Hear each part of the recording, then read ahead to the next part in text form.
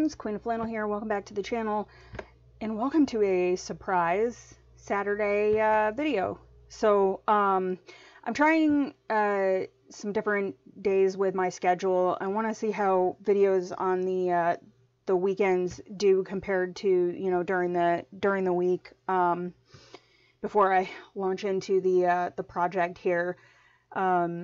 So at one point I was eligible to monetize the channel, but I didn't feel like I was like legitimately had a shot at it.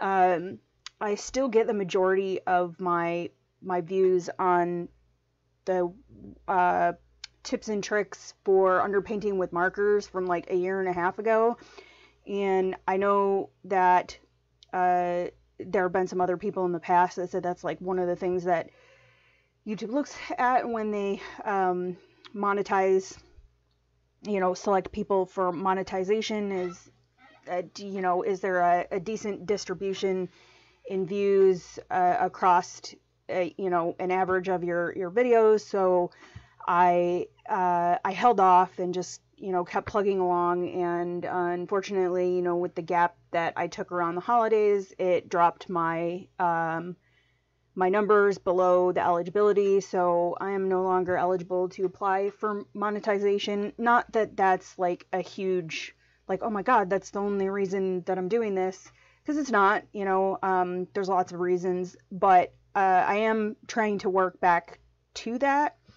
And just looking at the numbers on the videos that I have released, you know, over the past couple of months, and just trying to figure out YouTube's algorithm and whatnot. Yeah, so anyways, I did a flip through of this book.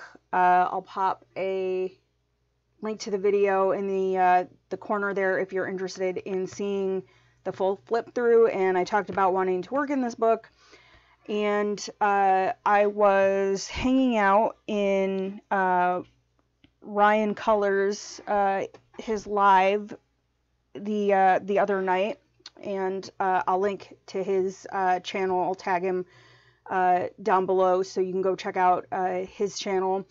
And he was swatching the new set of Color watercolor pencils, and so there was like a whole big, you know, conversation back and forth between Ryan and everybody that was in the chat about, you know, watercolor and watercolor pencils and technique. And I realized that despite the fact that I have watercolor pencils, I have the Museum Aquarels, the Derwent watercolor pencils, and the Tim Holtz Distress watercolor pencils. And I have used them on projects like off camera. I don't think I have ever done anything with them on camera.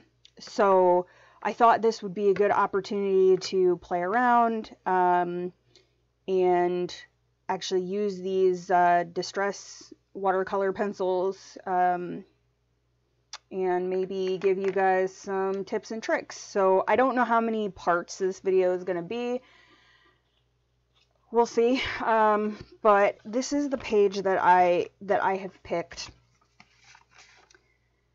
for this video. Karolina Kubikowska's new book, Circle of Nature, and I believe this is an aardvark, anteater, aardvark, one or the other, either way. So yeah. Let me talk about the pencils real quick. So I have all three of the current sets. They come in these tins. Obviously, there's some missing because I've pulled some out.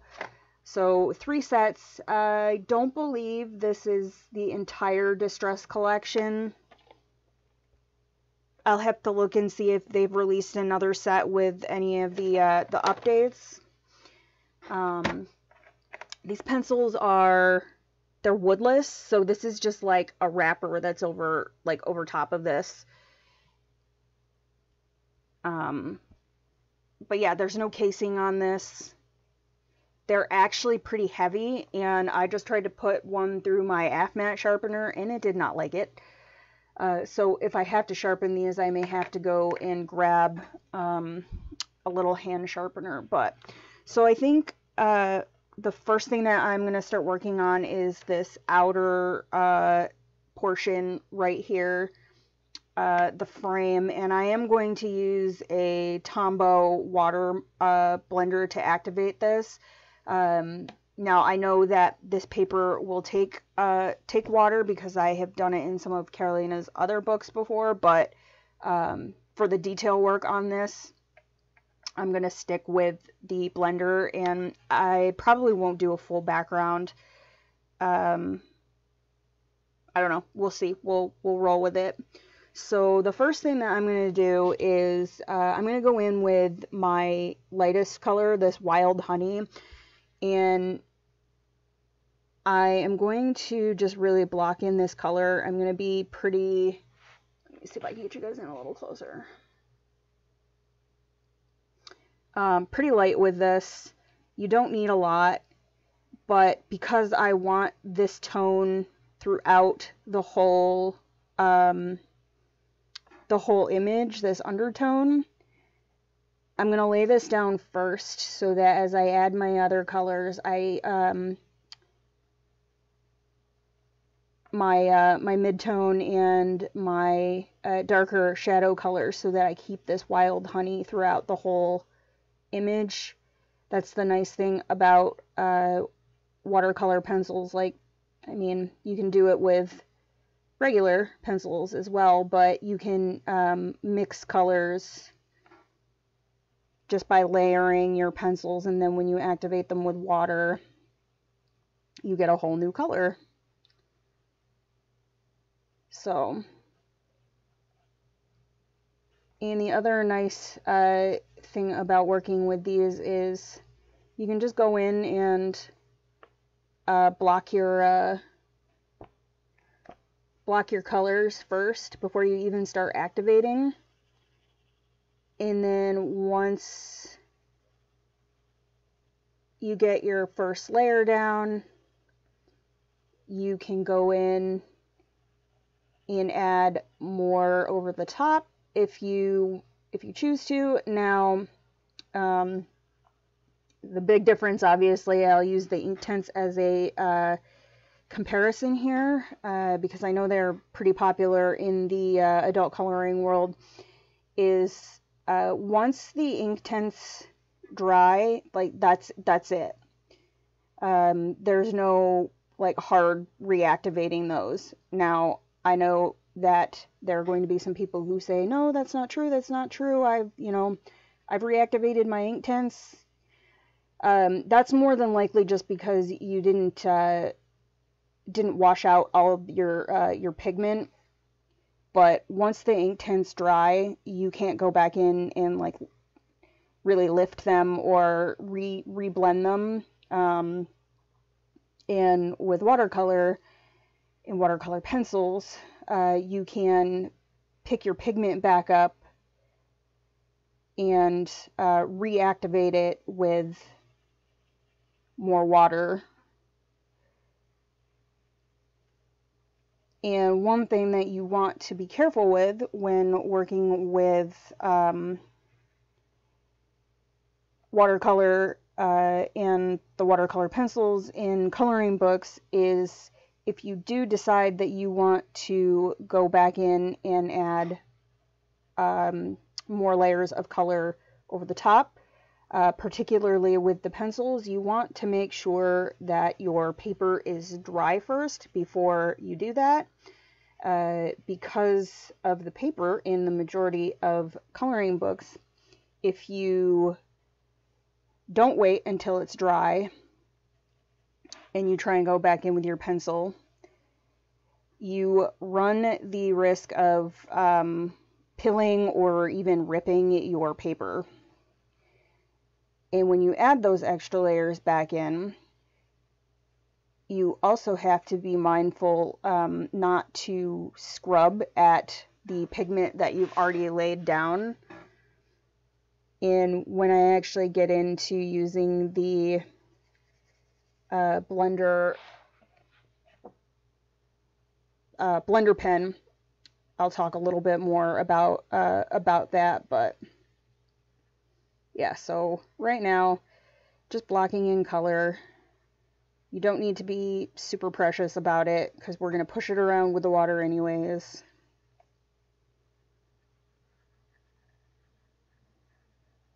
And so you don't have to cover the entire paper. And especially for this, I had this kind of like antique brass frame envision in my head. So having some variation in the pigment,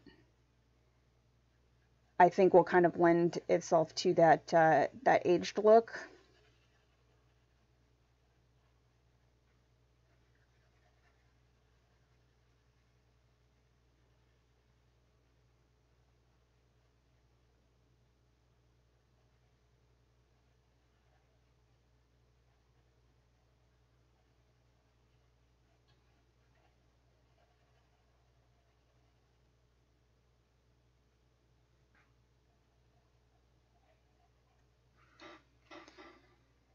And as you can see, this is a pretty quick process.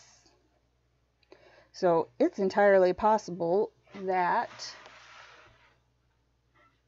let me try to make sure I'm in frame here,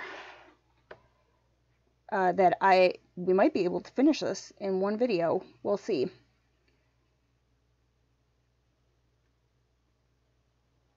I think the activation might take a little bit longer because I mean, you do have to be a little more mindful when you're working with the water or your blender pen or whatever you're using, but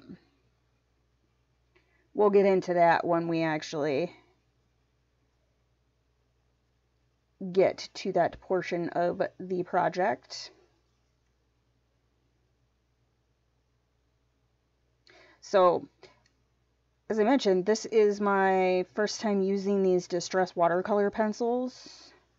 I've had them for a while. They were on sale at Joann's. I can't even remember. I think I was looking for something else, Distress, and happened to see them and thought, oh well, you know, pick them up. And then I played with them a little bit, and then they got stuck in a drawer in my office, and that was, you know, before the great office purge / clean out, before they came and put my new window in. And so they got shuffled around. I actually had to dig through my drawers to figure out where I put them.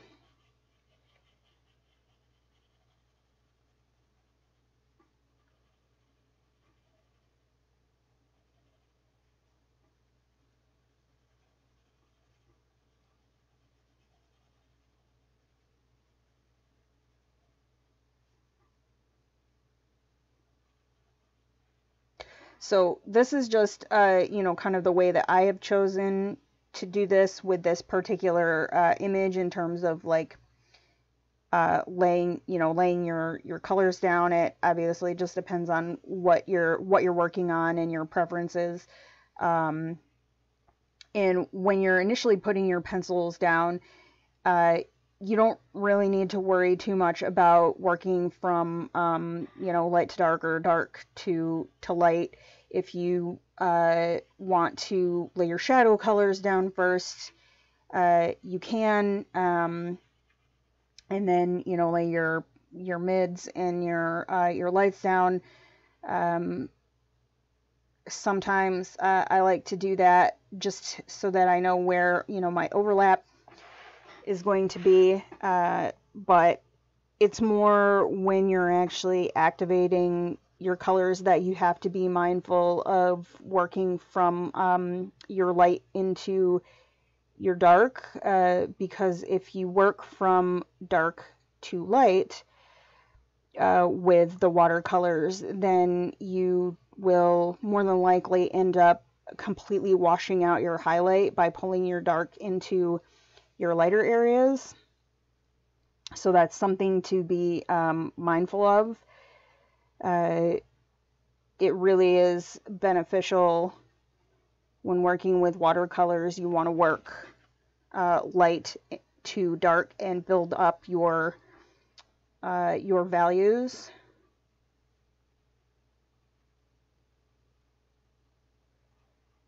For this portion though,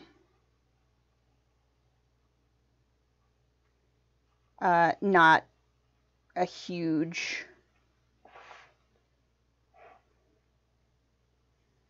not a huge deal for the actual laydown of the pencils.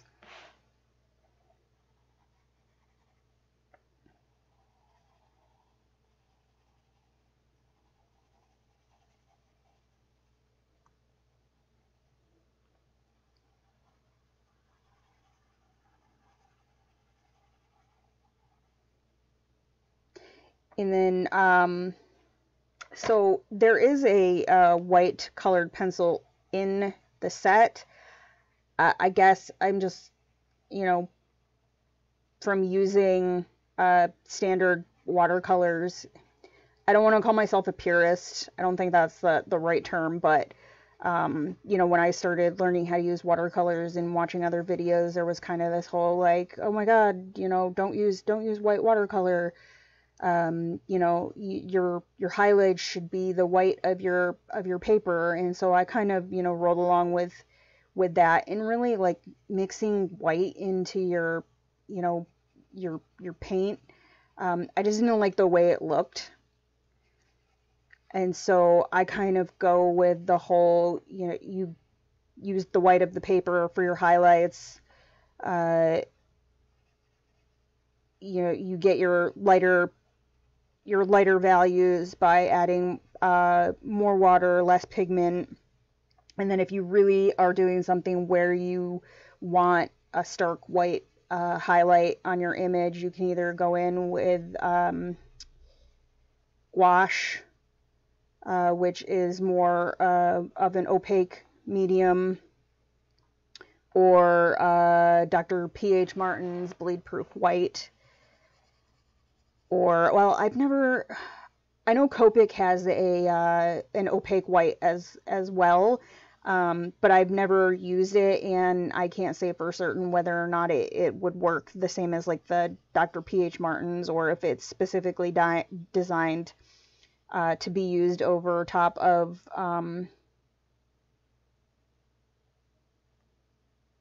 just like alcohol markers. So, but that might also be an option. But yeah, that's usually if you want those like really bright white highlights.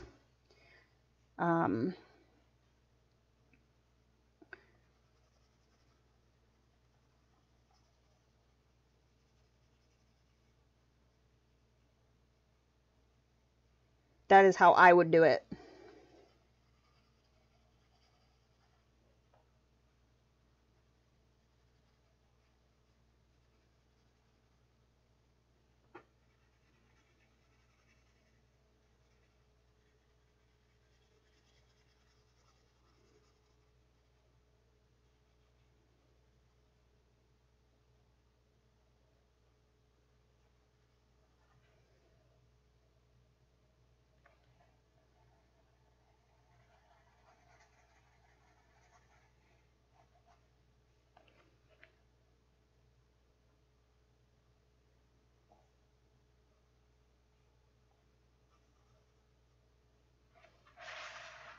Okay, so just to recap, if we can read this, this was a base layer of the wild honey.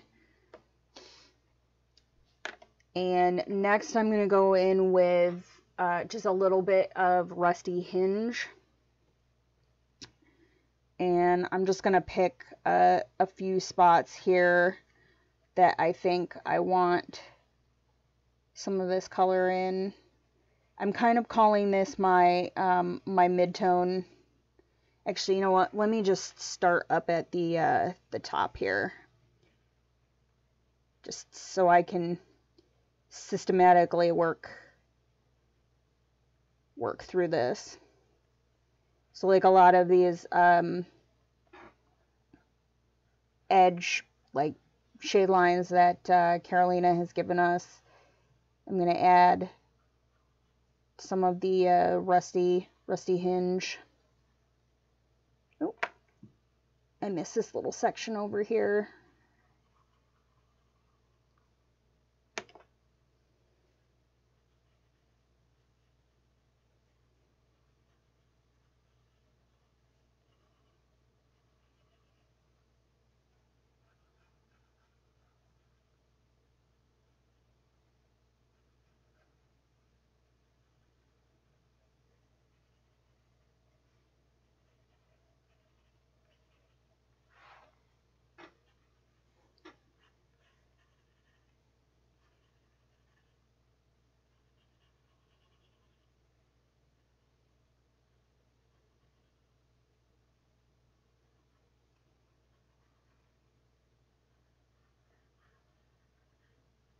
And then we'll go into like the really like deep crevices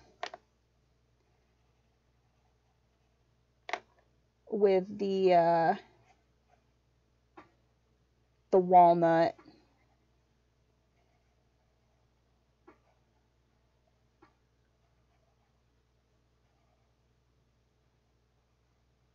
So let me see where we're at. So we're at about 20 minutes right now, and I would like to at least get to activating this for you. I don't want this video to be like insanely long.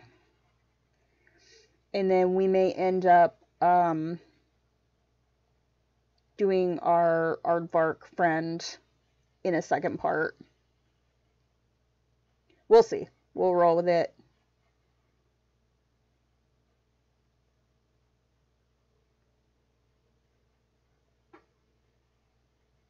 And then we'll see how she goes.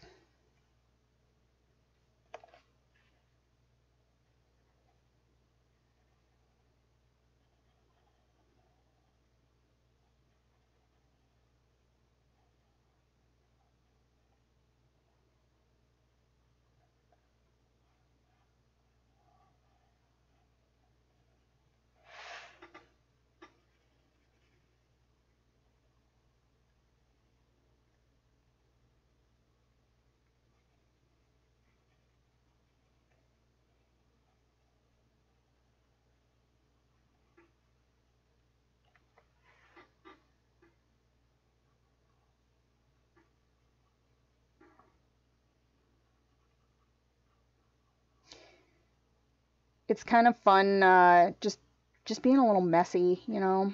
Like, I'm not super worried about how everything looks right now. I'm just scribbling my color where I want it, and then I'm going to push it around, and hopefully it comes out the way I want. I think it'll be fun.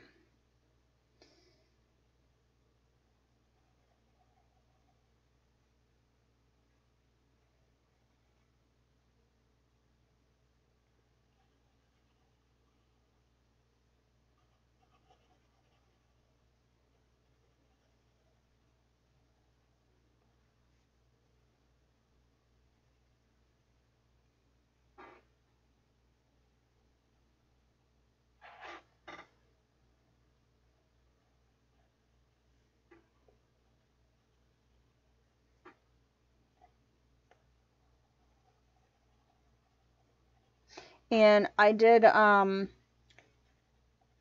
test in the back of the book how these handled on this paper. So this book does have a little like media tester sheet. And it did about what I expected.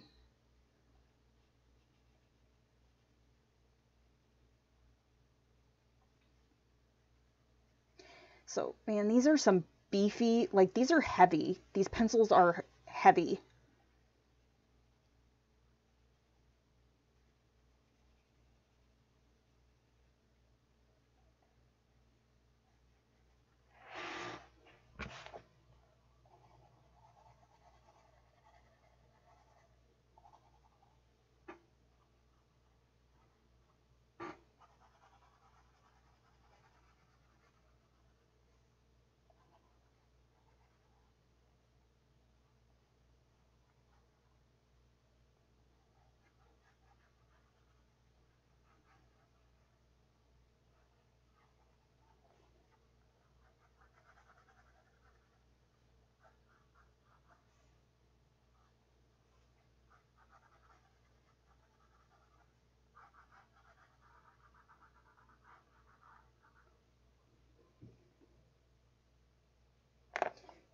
I'm going to add just a little more wild honey in just a couple spots.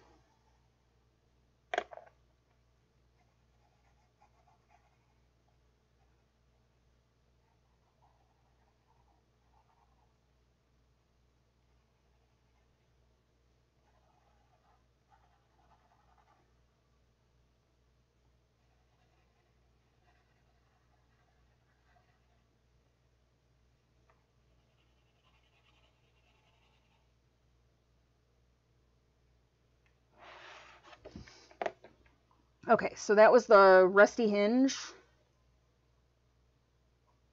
And now I'm going to do just a little of the walnut brown.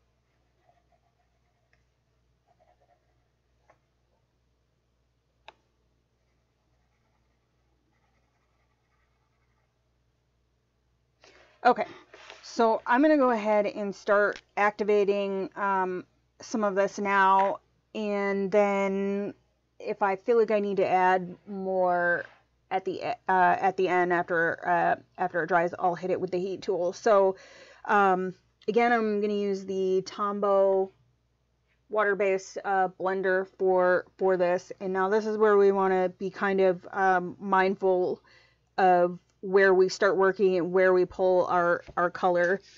So you want to start with your lighter areas and move into your darker areas. Otherwise, you will you'll blot out a lot of your lighter color by pulling the dark into it. So this is where we kind of want to be a little bit more precise. And now I did this all in one block, but if you are not quite comfortable with it, you can always work in like a smaller section. So don't block your entire image in.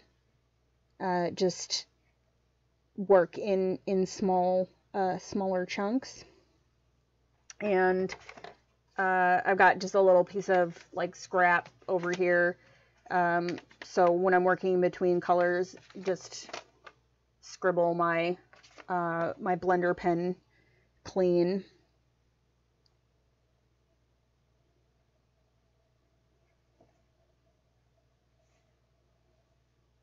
And so you can kind of also just pounce your blender pen around a little bit instead of scribbling and dragging. And that also helps to blend out, you know, any harsh edges, and to keep like nice smooth gradations between your sections and your different colors.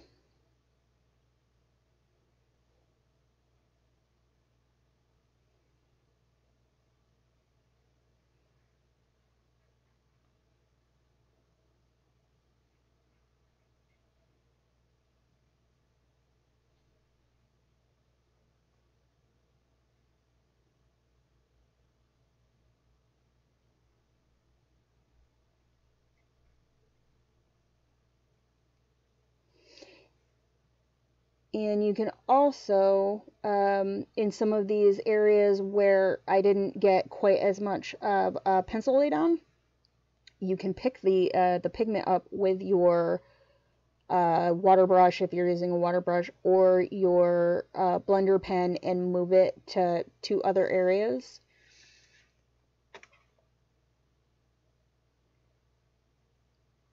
So sometimes if I have too much pigment in one spot and not enough in another, I'll take the excess pigment that I've picked up and just lay it down in the area where I didn't get as much of the pencil as I would have liked, rather than trying to go back in with the pencil again.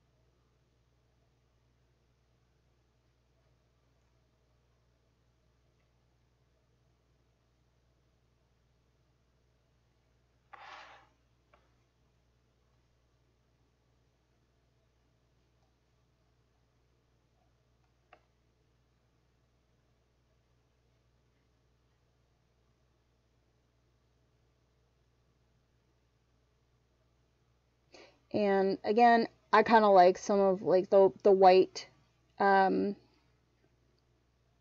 white space in here. I think it just adds some interest and some highlight. So I'm not too worried about covering all of the white space here.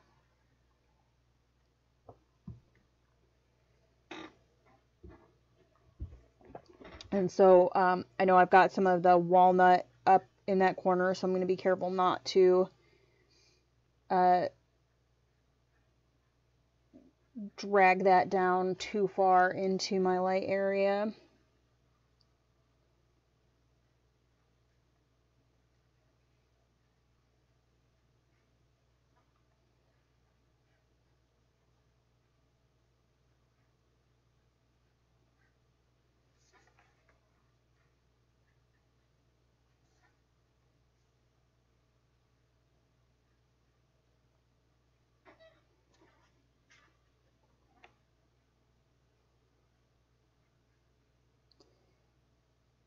So I like using the blender pen in the coloring books because especially on detailed pages like this, I feel like it gives me a little bit more control, and I can be a little bit more precise, and it's less water on the paper.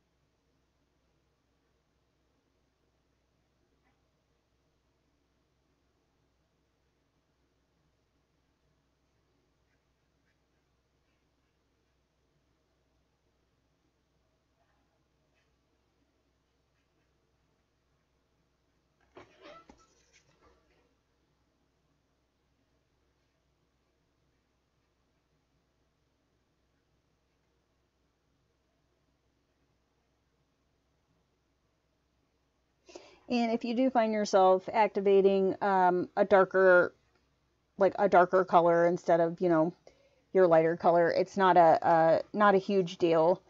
So like I just swiped in this rusty hinge area. You just want to be mindful of like keeping it within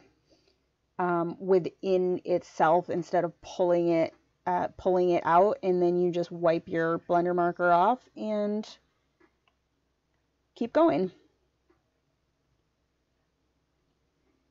Because sometimes, especially when you're working with really, you know, similar colors, like that happens. It's more about just where you pull your color.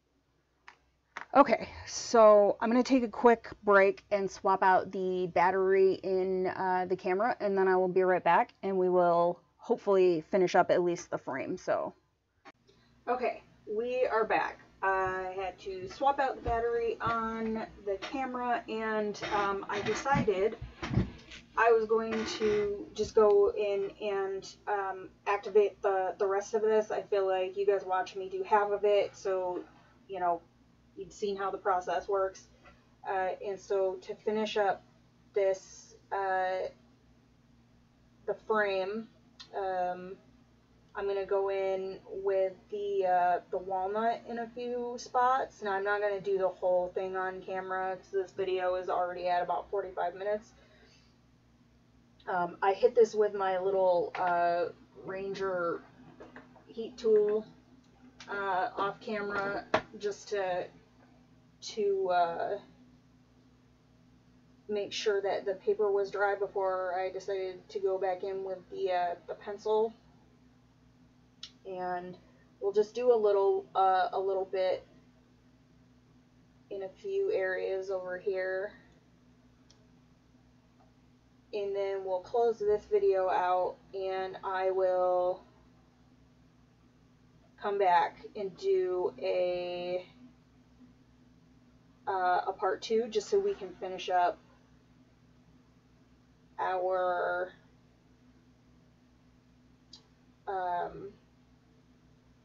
little friend here in the center. So that will probably be next week sometime.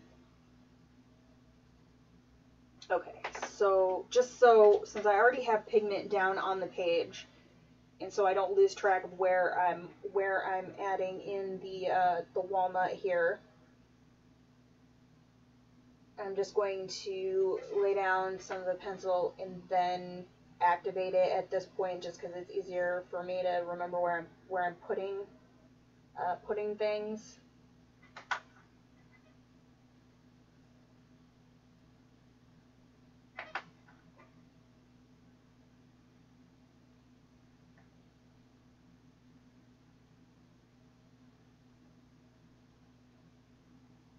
Yeah, see, I've already kind of forgotten what I did. So yeah, at this point, you know, we'll work in smaller areas, so it's a little bit more of a back and forth.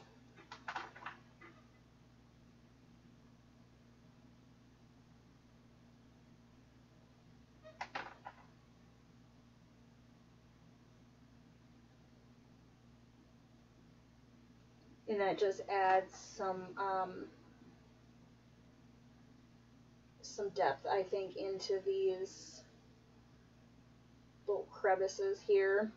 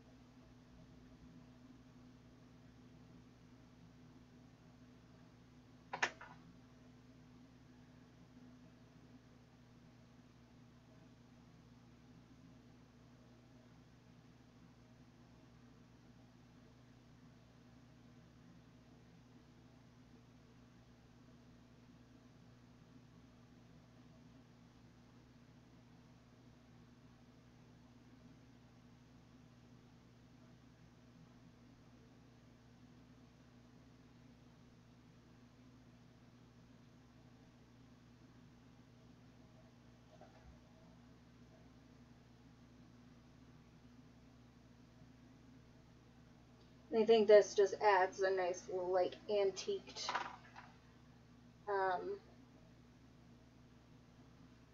look to our frame here.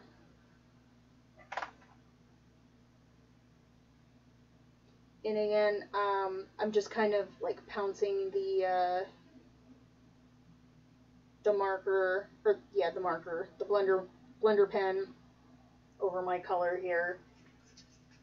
And if I get what I feel like is too much pigment, then I'm just scribbling it off on my little scrap.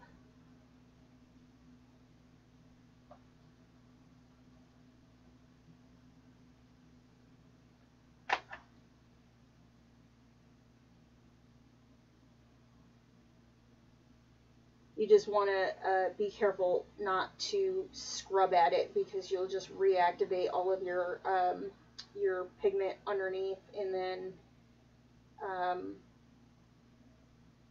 yeah, sometimes then it becomes a big blobby mass. Now I'm working fairly quickly when I do this, but that's just because I have done this before, so I kind of have an idea of how it's going to work. But if you're newer to this technique and you're just trying it out, I recommend just work at a nice pace. You don't need to be quick with it.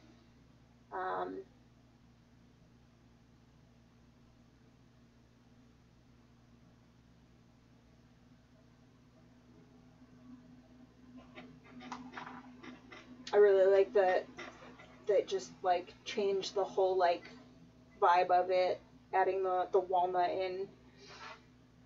So we were working with, fairly like reddish, orange, yellow tones here. And the walnut stain is a pretty brown, gray brown.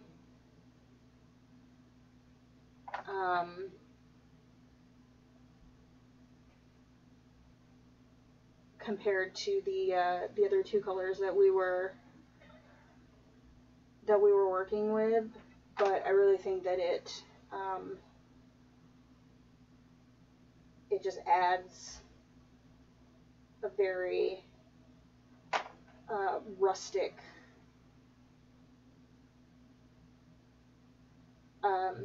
look to it.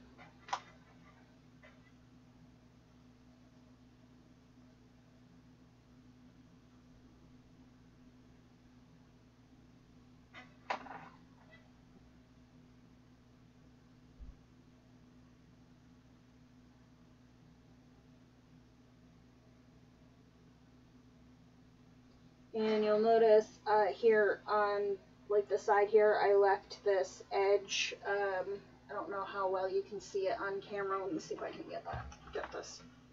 So like right along here, you'll see that I left the edge white and didn't push the pigment all the way out.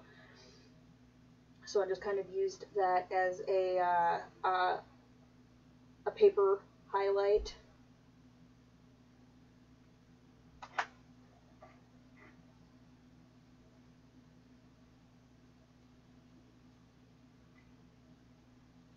And really, like, this step you could also do with just regular pencils. So if you didn't want to go back in and use watercolor on, more watercolor on top, but you wanted to add some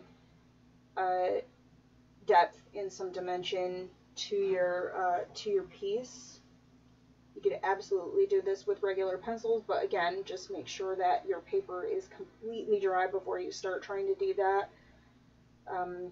Otherwise, you risk ripping it, especially if you're working on a thinner paper.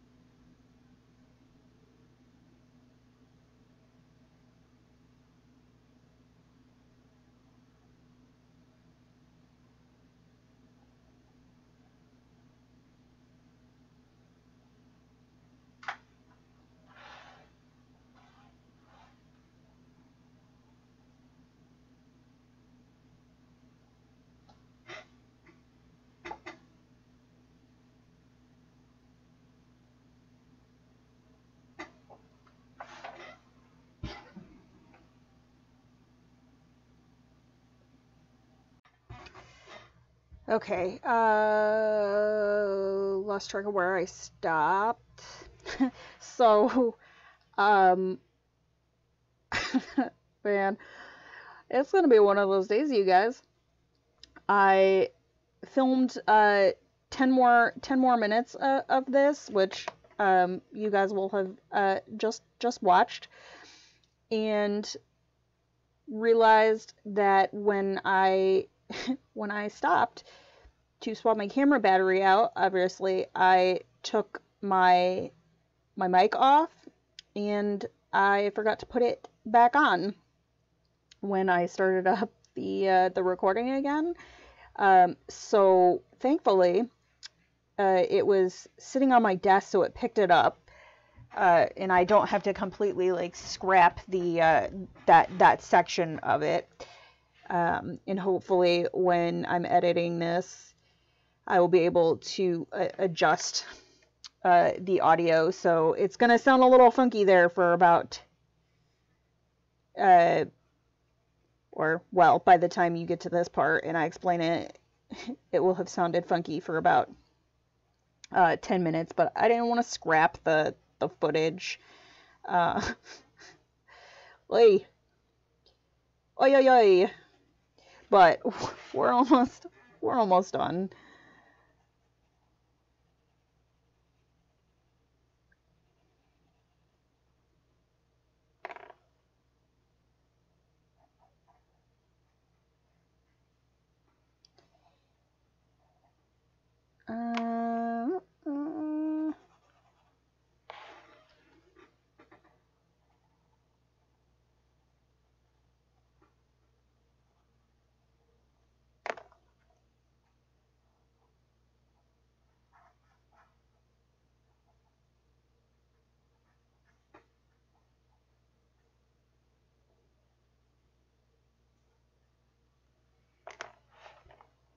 Okay, so I think this little section here is going to be the last little bit of the frame that I do on camera.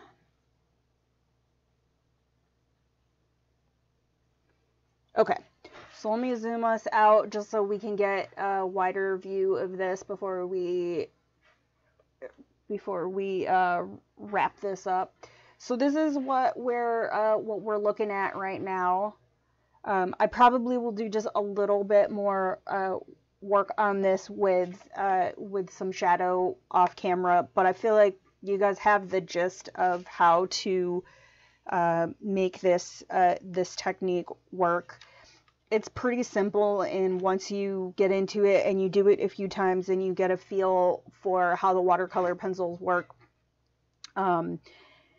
you know, you'll be able to figure out your own technique for it. And yeah, I highly recommend though finding a section in whatever book that you're working in, either if it's got like a test page in the back, or a page that you're, you know, not like super hyped about or whatever, and, you know, testing out your media and playing with it before you commit to a full image, and then, you know, discovering that maybe that paper just doesn't like water media, or, you know, so yeah, that's my best advice on that. So we'll do a part 2. Probably it'll come out, I'd say Monday or Wednesday. We'll get a part 2 of this, and we'll come back and we'll finish our aardvark friend and the inside of this and figure out if we're going to do any kind of a background. So thank you guys for checking this video out. I hope you found it helpful. If you did and you want to see more, please be sure to like, sub, hit the bell to get notified when I post future content. And I will see you guys in the next one. Thanks so much.